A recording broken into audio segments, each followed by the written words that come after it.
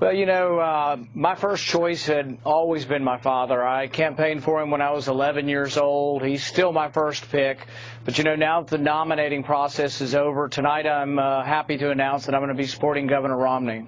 Alex Jones here with a message to Ron Paul, as well as his son, Senator Rand Paul. I have supported you, Congressman, for 17 years on the air. I've interviewed you more than 200 times. And you have a voting record that is 100% constitutional. And I have supported you because you've been a man of no compromise. There can be no compromise with tyranny and oppression and unconstitutional usurpation of our liberties. You know that.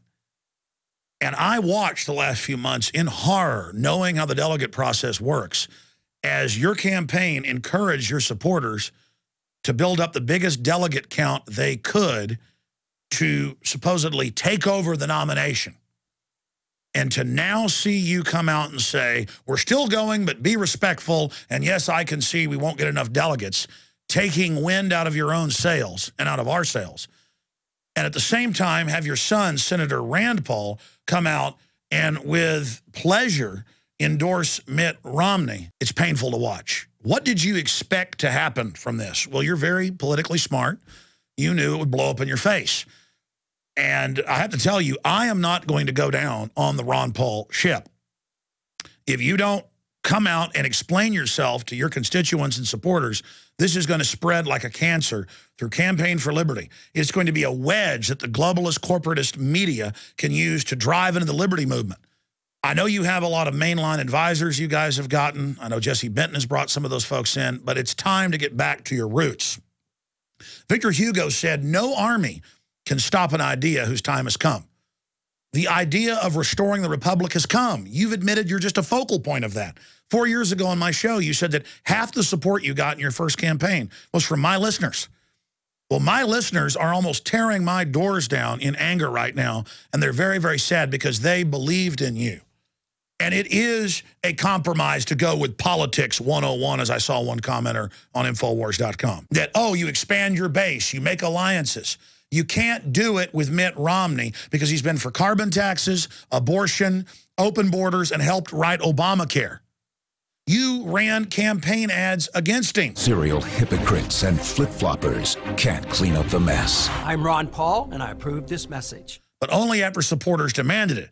It was clear you were playing nice with him and targeting Santorum during the campaign at the debates, but still, I ignored what my intuition and my political savvy told me. I understand the political idea of expediency and that you've got all this capital politically and that if you don't go try to influence Romney, it's all lost. That's the thing. You're not going to be able to influence Romney. And 6 months down the road, if he unseats the tyrant Obama, he will continue doing what the very same globalist special interests want. And now your wagon and Rand's wagon is hooked to him. But I met with him recently. I had about a 30-minute meeting with him. One of the big issues is auditing the Fed. We think there needs to be more transparency to the Fed, and this is something that Governor Romney was supportive of. I'm not going to spend my time going after Ben Bernanke. I'm not going to take my effort and focus on the Federal Reserve. It's important to have the Fed as an independent agency. I do not think you want to have the Congress of the United States trying to pull strings. Your supporters are intelligent. They're sophisticated compared to mainline Republicans and Democrats.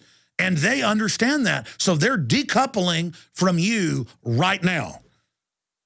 Ron Paul, all the capital you created that you tried to gamble on getting your son onto the VP ticket or yourself into the cabinet is blowing up in your face. You need to get ahead of this now. You don't have long. And come out and speak directly to your constituents, not in an email, but in a press conference for the world to see. Or your 30-plus years of fighting tyranny is going to be seriously damaged. We appreciate the work you've done, your great voting record, being anti-war, being anti-Federal Reserve, anti-globalist, standing up for national sovereignty, standing up against corporate welfare. We know you're a good man. We know Rand's a good man. But you guys have gotten so close to the Beltway, and you've had such success, you've been catapulted from being a man in the wilderness, Dr. No, to the forefront. You really won Iowa and Maine. You were winning, and the system cheated you so they could put Mitt Romney in, and now you're telling the delegates, go to Tampa and be respectful and concede to Romney. There's a major contradiction there.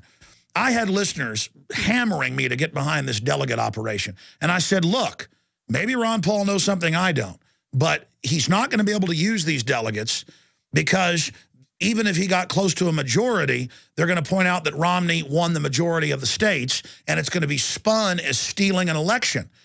Ron Paul needs to come out against the NDAA, against Obama launching wars without congressional approval and serious treason. He needs to get behind Walter Jones's bill that we had to push Paul to do to impeach Obama for going under UN control and handing over our military to foreign powers. I've seen a lot of signs. A lot of people Campaign for Liberty's bringing in right now. Our Council on Foreign Relations and Globalist. Best case scenario, the Ron Paul system, Ron Paul Inc., tried to take over the Republican Party, and the opposite is happening. Worst case scenario, they've been listening to some Benedict Arnolds inside and have absolutely fallen into a trap. I'm ashamed that I didn't listen to the voices warning me in the last 6 months and pointing out this trail of many betrayals that we've been witnessing leading up to this larger betrayal. Ron Paul, you know that tens of millions of Americans have broken their backs out there knocking on doors and making phone calls and donating and giving money and fighting on the internet for you because you were no compromise. And now to engage in old-fashioned political merger with Romney and all the things he's done, even if you have a good reason for it, it's not going to sell with your constituents. And to watch you mortally wounding the movement that you helped build is very, very sad. But again, liberty moves forward. People are waking up. It's just that I wanted Campaign for Liberty and your dynasty that you helped create politically to move forward and be even stronger in the future. That's why I encouraged Rand when nobody was supporting him to run for the Senate. His first contributions came from my audience in Kentucky. The people that first made up his original campaign staff were my listeners who moved from Texas and other areas up there to support you. Then the Republican insiders tried to sabotage you. Then the Democrats did. And later when you beat them, they came to you with a handout and you began to walk down that road with them. It's not too late, Rand, to turn back. It's not too late, Ron, to turn back. Don't destroy yourselves. You have been warned. I live here in the grassroots where the rubber meets the road. And I'm telling you, what you're doing has gone over like a Led Zeppelin. You're going to be betrayed. You're from Washington. You guys claim to be statesmen and not politicians, but you're jumping in bed with some of the most duplicitous, oily people the world has ever seen that are bought and paid for by the big mega banks. It's time to put the chips on the table. The people that made you what you are politically today are all watching. And you're getting a second chance. Don't blow it. From a friend and a supporter, I'm Alex Jones signing off from the front lines of the info war, Austin, Texas.